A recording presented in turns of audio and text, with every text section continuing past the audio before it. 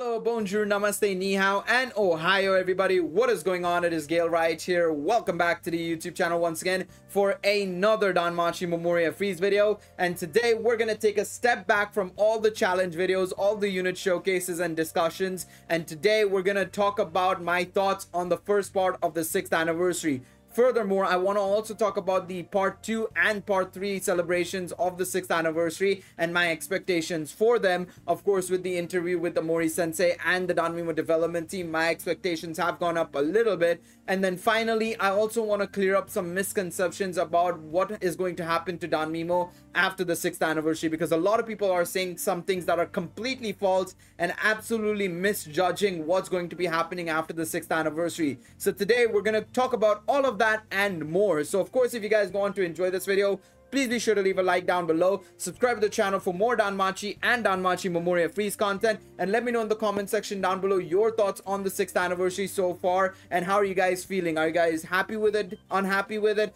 Do you guys think something should have been done better? Let me know in the comment section down below. I'm very curious to see what you guys have to say down below. Now, while this is going on and while I'm talking about everything regarding the anniversary and all, I'm going to be doing some 7-zone stages. So obviously some gameplay will be going on in the background because I haven't done my 7-zone stages yet. So let's let it play out. And I'm going to start talking about my thoughts on the first part of the 6th anniversary first and foremost. Now, to kick things off, I want to talk about the story really quickly because I feel like the story is the easiest thing to talk about right now when it comes to the 6th anniversary, right?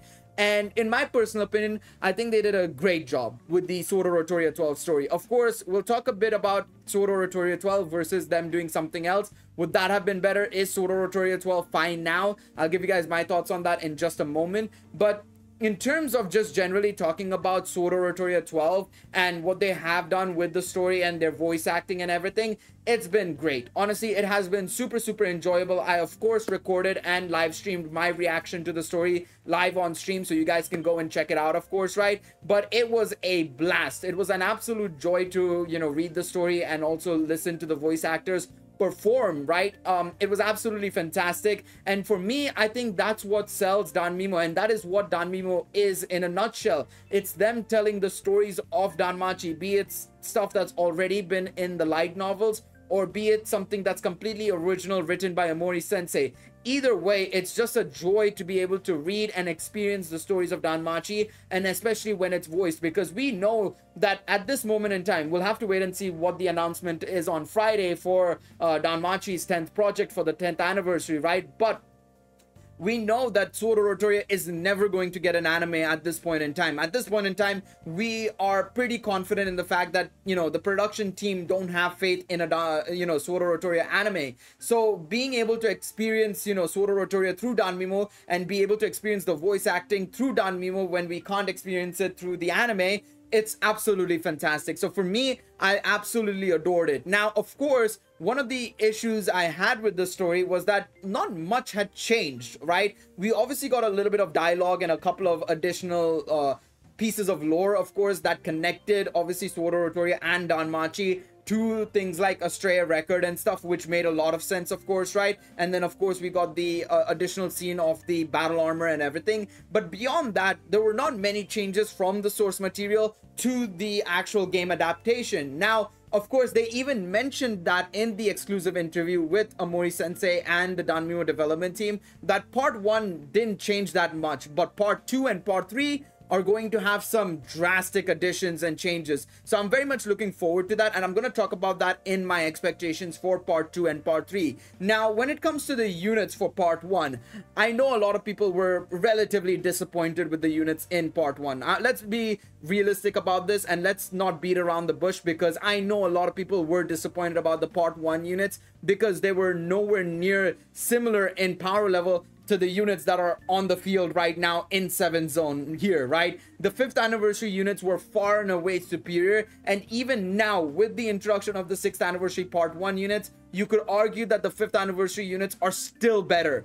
And to be quite honest, being real about it, and of course talking about the units from experience from the last 6 years of playing this game, well, 5.5 years for, of course, players on NA, but nearly 6 years of playing this game, experiencing every single anniversary that has come out. Honestly, the 5th anniversary was a huge anomaly. I'm not even joking. Like, the 5th anniversary was probably the biggest anomaly when it came to unit strength. These units were just unbelievably overtuned. There's no doubt about it. None of the anniversary units that we've had in other anniversaries even lasted the whole year until the anniversary. They would get power crept within like 6-7 months, whereas units from the 5th anniversary are still good till this day, which is insane. It is genuinely the case in which where the 5th anniversary units are just absolutely overtuned. Because if you look at the 6th anniversary units, they are good. If you look at Bet, right, if the 5th anniversary units weren't this overtuned, right, if you take a look at Bet, right, he is absolutely fantastic. Of course, you have the likes of barrier on him. He's able to reduce the opponent's agility. He's able to strip away any debuffs. He gives himself P-Res, M-Res. He is very good in his own right. But the issue is, right, with the 5th anniversary units being so strong and so overtuned, and then furthermore, on top of that, with the introduction of Hero Festa units, these anniversary units don't feel as exciting and as strong as the units that have come before it, which has become a little bit of a problem. Furthermore, in my personal opinion, and this is my personal opinion, even though I love the fact that we only have to summon for 2 units per banner right now, I genuinely think that's also been a bit of a detraction, to be quite honest, because now we're in a point where we want, well, we want units that go well alongside Eyes and Bet, but there's no options there. There is literally no options. Eyes thankfully got something with Haruhime and Lily, who I am also including as part of the part 1 banners, of course, right? But still, it doesn't change the fact that we didn't get the support necessary for Eyes or Bet in those banners. If you take a look at last year or previous years, right, we had Alize and Artie. We had, you know, of course, last year we had, you know, Fianna, Helga, and Melia. All 3 together were phenomenal for war games. Immediately, they made a huge impact in war games. Whereas the units this year, I mean, it's a little bit of a struggle to build a team for them. Of course, there are teams being built, especially for Eyes, but it's a very specific team and it's requiring you units from previous banners that have come out. There's no unit on this banner outside of Haruhime that you're going to introduce for that Eyes team potentially, right? So it becomes a little bit of a problem there as well, where, you know, the units are strong, but you can't really maximize their performance because we don't have the units to run alongside them. Again, it's a bit of a problem, I think, of, you know, missing out on potentially having an extra assist and an extra adventure in the part 1 banners. Unfortunately, that is the case. Of course, I do think part 2 and potentially part 3 will have units that will help Eyes or Bet, but right now we're in a position where Eyes and Bet are not in the best spot purely because, well, one, their predecessors from the previous anniversary as well as the Hero Festas are just far and away superior. And then of course when it comes to Eyes, you have to have a very specific niche team to get her going, unfortunately. So it becomes a little bit of a problem there, right? It becomes a little bit of a problem there. So we'll have to wait and see on how that evolves, of course, over time with the upcoming parts. Am I going to change my mind on the part 1 banners? We'll have to wait and see, of course. But yes, part 1 in terms of the story and banner, those are my thoughts. And of course, now let's talk about generally the anniversary outside of that, in terms of Iris rewards and everything. So I think it's fine, honestly, the way they've been giving out the Iris and everything. The login bonus, we've had a 3-week login bonus, basically a little bit more than a 3-week login bonus, if I'm not mistaken, of course, right? I think we still have another 6 or 7 days to go, basically. So it's been a little bit over 3 weeks of a login bonus, which is absolutely fine. I know some people are like, well, there's not going to be a login bonus after a week and a half. Well, the reason behind them doing a login bonus like this is so that basically if people miss out on a couple of days or something, they can come back and get it until obviously part 2 begins, basically. So I think it's absolutely fine. There are so many anniversaries where there's not even a proper login bonus, and if there is one, it's a week long. Looking at you, Genshin Impact and FGO as well. So in my personal opinion, I think, you know, Danmemo handles the anniversary rewards relatively well. We have the social media campaigns, we have the anniversary login bonus, we had the day 1 login bonus of them giving 1,000 Iris as well, which was great as well.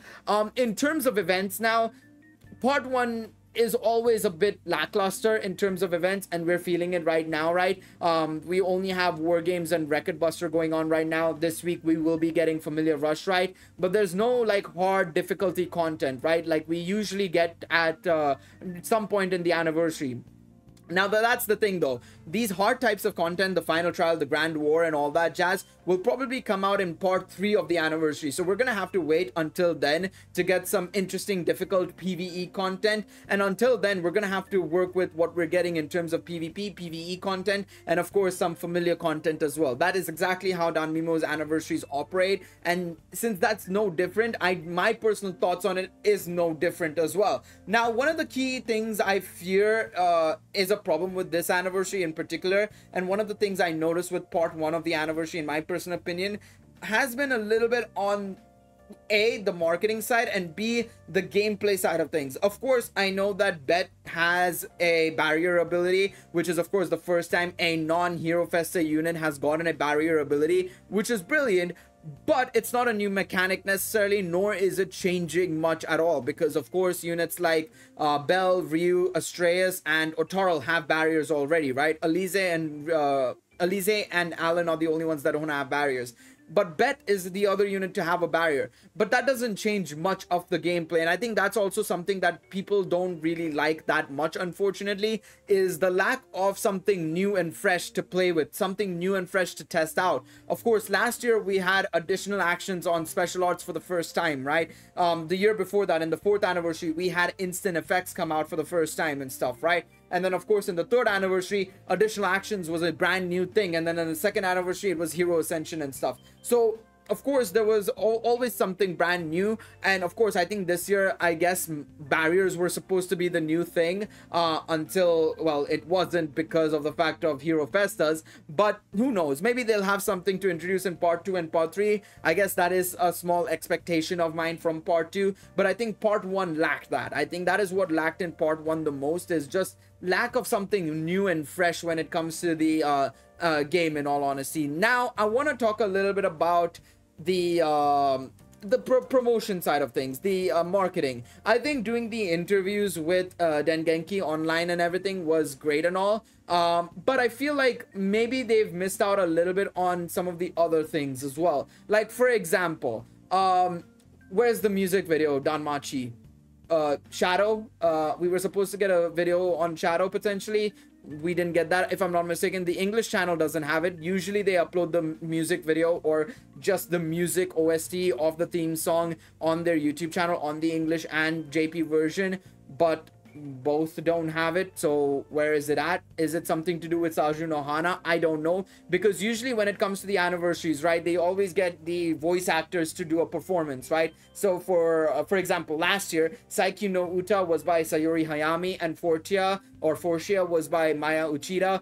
And then, of course, the year before that, Vesta was Inori Minase, of course. And 3rd anniversary, Justicia was Sayuri Hayami again. So, usually for the anniversaries, they do get the voice actors. But is it because of Saju no Hana they can't upload it onto their channels? I don't know. But I wish, if it is, I wish they were able to put it up on their YouTube channel, because it would be better. Personally, in my personal opinion, I would appreciate it way more if it was on their YouTube channel rather than on Saju no Hana's channel. I don't even think it's on Saju no Hana's channel. Somebody can let me know in the comments if it is or not. But I think that's also something that they're very much lacking on, is selling it on YouTube as well as on Twitter or Spotify. I think that's something that they're missing out on entirely. I don't know what's happening on that front. And generally as well, I feel like, you know, marketing wise, I don't feel like there's been as much push for it as usual, as it is usually. I feel like usually we have something going on. There's always, you know, something happening. They're always promoting it and everything. But this time around, it doesn't feel that way. I don't know if it's just them taking a step back and, you know, putting more money into the advertising costs and stuff. I don't know. But it feels like it's a lot less out there, as in unlike how it normally is. But we'll have to wait and see. Maybe they'll ramp it up for part 2 and part 3. Who knows? Again, this is very early days to say something like this, because it is only part 1. Part 2 and part 3 is where it usually is. They're trying to generate as much hype as possible, because at that point, a lot more of the anniversary is available, right, as well. So a lot more people will be interested in coming into the game and everything, but we'll have to wait and see. So yeah, those are my thoughts on part 1, I would say. Is part 1 overall solid, but I think there could be some improvements on, you know, potentially the marketing side of things. They could have probably added a new gameplay mechanic, even if it was something like Hero Ascension for assist. Honestly, I'm not gonna lie, maybe some people will be annoyed with me saying this, but Hero Ascension for assists would have been something else, honestly. I mean, it would have been a way for them to get more money as well from players, because, you know, getting more Hero Light bundles to sell, right? It would have been a great way to generate revenue for them. But something like that could have been introduced, and it would have been very, very interesting, right? Or something new with even assists, right? Maybe active skills or something like that. You know how like Dokkan has an active skill where you can, you know, flick up and potentially you know, a certain skill activates like for 3 turns or something, or it deals a certain amount of damage to the enemy or something like that, right? It would have been very, very cool, very, very interesting. Unfortunately, it's not happened at this point in time. We'll have to wait and see what they do in part 2 and part 3. Now, my expectations from part 2 and part 3 of the 6th anniversary, what do I think is going to happen? Now, like I said earlier on in the video, obviously during the interview with Omori Sensei and the Danmemo development team, both sides of the coin, Omori Sensei and the Danmemo development team, confirmed that part 1 of the celebration was only the beginning, and that, you know, the story side of things, at least, they directly adapted the source material with no changes. They wanted to keep it as close to the original as possible, with obviously some slight changes to accommodate for like the costume, outfit wearing and all that jazz, and of course accommodate for the fact that, you know, this Sword of Rotoria 12 takes place at a time where we know about Astrea Record. Of course, the original SO12 released before Astrea Record came out on Danmemo. So, of course, accommodating for that as well was great. And it was very, very interesting to see, of course, right? But obviously there were not that many changes. So part 2 and part 3 having further changes and potentially having major additions, I would say, more so than changes, additions. I think having more additions is going to be very, very interesting. Of course, I expect to see more fight sequences, of course, right? Because I feel like when it comes to the light novel, while it was great, it did lack a little bit on the fight scene side of things. I felt it was a little bit short in that regards. But I do believe that I think we will see a lot more fight scenes, a lot of perspectives, different perspectives in the Danmemo iteration versus the light novel iteration. So we'll have to wait and see on that front. Furthermore, from part 2 and part 3, I am expecting more of the norm ranking events, login bonuses and everything. I think we will get those things for sure, no doubt about it, of course, right? I am hoping for things like Familiar Grand Battle to potentially come back. I enjoyed it personally. I know a lot of people didn't like it because of how one-sided it could be and how much, you know, how it benefited people who just kept running and trialing things out, which to me personally, I mean, that's just how gacha games are. You keep testing, you keep trying, and you get your best team out of it, basically, right? A lot of people are clowning other people for trying to do a lot of runs and stuff, which really, are we really going that low? Let people enjoy the game. If they are enjoying the game, and if they are enjoying, you know, testing teams out and trying to get as much of a higher score as possible, and they have the time to do so, let them. Who are you to judge how they spend their time? If they're enjoying spending their time on Danmemo 24/7, let them enjoy it, right? I think that's one of the issues I feel I have with the community as well. And I'm getting sidetracked a little bit here, but I feel like a lot of the community just rags on people who enjoy the game, and as a result, you're just pushing people away from the community. Stop doing that. Let's be real. Let people enjoy how they want to enjoy the game, and you are in no position to dictate how other people enjoy the game. So stop it, all right? That's my only thing I wanted to add regarding the community in this video. I don't want to go expand further here. Of course, otherwise we'll just get into a whole nother mess, of course, right? Because there are so many things to talk about. I could literally make it like an iceberg video out of it, to be quite honest. Some of the things that I know and I've heard about the community, and I only know the surface as well. It's insane. It is genuinely insane. But either way, you know, I still want to see it happen because it's something different, it's something unique, and if they make changes to it and bring it into the game again, I'm all for it. I'm absolutely all for it. I hope to see it in part 3 potentially. I also expect to see Grand War or Final Trial come back for part 3 as well. Of course, these are the stages that are high difficulty stages, challenge you in a way like no other, basically. So I'm definitely looking forward to that as well, if we do get it, of course, right? And overall, I'm just hoping for maybe something a little bit different in terms of the mechanics for these units. Of course, I expect to get a Hero Festa in part 3 as well. Potentially our first Hero Festa assist as well, which would be fantastic. because that'll be something new and fresh. Even though it does make you have to summon on that banner, it's not like you weren't going to summon on a Hero Festa banner anyways, right? So for me personally, I'm very much looking forward to that as well, right? I'm very much looking forward to that as well. Now, I want to talk a little bit about what's going to happen after the 6th anniversary, because I see a lot of people having misconceptions on what's going to happen after the 6th anniversary. A lot of people are maybe jokingly, maybe being serious about it. A lot of people are saying like, oh, after the 6th anniversary, Danmemo is going to be a dead game. Nobody's going to play it. And it's possible that a lot of people do quit. I mean, it's absolutely fair that people, you know, don't want to stick with a game that doesn't release any new story content, especially if they're in it for the story only, right? But if you are a new player, you want to kind of stick around, to be quite honest, because they are going to be rerunning every single anniversary. They have confirmed that every single anniversary will rerun. And then furthermore, on top of that, they will also be releasing new units still. Keep that in mind. New units will still be releasing. There will still be ranking and familiar events. So PvP like War Games and Telskuru Abyss, along with Record Buster, will still be refreshing along with familiar events. They will still be coming out. And then furthermore, on top of that, we are still going to get campaigns. So I wouldn't be surprised if we get like the EU Asia campaign again, maybe next year before the game officially shuts down, because I still do believe, because they're slowing down in terms of content and everything, and they're stopping the story content and everything, I do believe that after the next fiscal year, or after this fiscal year ends and at the start of the next fiscal year, so this is April or May, we will probably see the game getting announced as you know, it's reaching its end of service, 1 month to play. After that, it'll shut down or whatever. We'll take the servers offline, or we'll make an offline version of the game. I don't know what will happen, but something like that will happen probably, right? But I expect maybe the US anniversary to be celebrated as well before the game ends as well. So we'll get campaigns like that and everything, and we'll still get new units, right? We will still get new units. We're gonna get the reruns of the anniversary, and we are getting campaigns. So let's get that straight.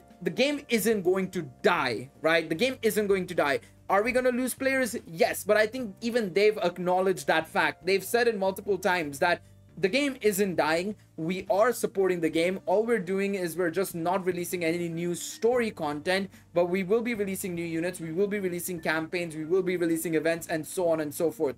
Like I said, I understand why there may be some people who will want to stop playing the game because, you know, there's no new story content and everything. And on top of that, remember that at the end of this anniversary, we are also getting the release of Danmachi Battle Chronicle. In fact, I think a week or two after part 3 begins, we will be getting Danmachi Battle Chronicle. So a lot of people will be focused on that as well, right? Potentially. So obviously, a lot of people are going to be, you know, maybe shifting towards Danmachi Battle Chronicle. But of course, there will be people who will also want to stick with this game until the new Danmachi game comes out, the other Danmachi game as well. So yeah, I mean, that is a misconception I really wanted to clear up and talk about, because they've reiterated it multiple times. They said it for the first time in their original letter, where they said that, you know, there was not going to be any story content or anything. They said it on the anniversary live stream. They said it once again during the skill live stream as well, during the skills live stream, that they had to double confirm that, you know, the game was still going to continue on. They said it in the original live stream right after they made that original announcement as well. They've said it 4 times in a live stream, basically, I swear down. And then furthermore, in the recent interview with Omori Sensei and the Danmemo Development team, they even confirmed that that was going to be the case, where there was going to be new units, new events, new campaigns, but no new story content. That was it. So I wanted to get that cleared up and clarified for you guys more so than anything else, so that you guys could get an idea on how exactly Danmemo is going to operate after the 6th anniversary. Now, of course, with them not releasing any new story content and not having to pay for any VAs or anything, thankfully, that means the costs of the game goes down, and as a result, even if they lose players, we will probably still see a good amount of revenue going towards the game. So keep that in mind as well. And of course, I understand if people don't want to spend on the game after this. I would obviously say, honestly, I would say just don't spend on any gacha game, because it is a trap. It is a very, very big trap. But of course, if you want to support the developers and you want to buy a pack here or there, it's absolutely up to you. It depends on your income and everything. But yeah, because I keep getting questions on whether or not it's worth spending on the game, and honestly, it just comes down to you and who you are as a person. maybe you are very free with your money and you are very happy to support a developer or support a game, right? And obviously with Danmemo having provided 6 years of good content, in my personal opinion, I feel like it's absolutely worth supporting the developers, right, with what they've done in the last couple of years. But I also understand if people are on the other side, you know, who are very frugal with their money, are not willing to spend money if necessary. There's no reason for you to absolutely spend money. There is absolutely no reason for you to spend money unless you want to. So keep that in mind. Hopefully you guys enjoyed this video. A little bit more relaxing, a little bit more chilled out, and of course a little bit different. Let me know what you guys think. If you guys want me to do something like this, maybe if you guys actually, you know what, a new idea all of a sudden. Leave any questions you have regarding you know, Danmemo for me, maybe from the last 6 years, and maybe I'll do a small Q&A session potentially. Of course, I'm gonna probably make it its own video or something maybe in the down the line, but I might make a Q&A video in the future where I answer your questions. And of course, maybe today I'll use it as a platform. Maybe I'll leave a comment, and if I put a comment in the underneath this video saying if you have any questions, feel free to ask them. They can be Danmemo, personal questions, whatever it may be, and I'll answer them. So leave it in the comment section down below. Again, thank you guys so much for watching this video. Please be sure to leave a like down below, subscribe to the channel, and I will see you guys next time. Take it easy, everybody. Bye bye.